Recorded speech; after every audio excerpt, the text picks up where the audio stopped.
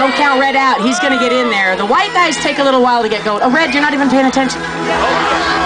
Maybe it's going to take... Oh, no!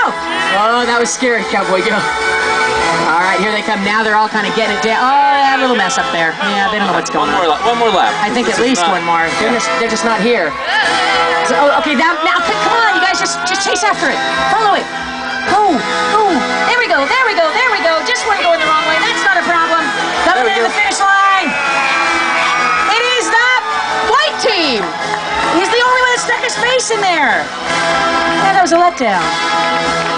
Yeah. You want to see him race around again? All right, go for it.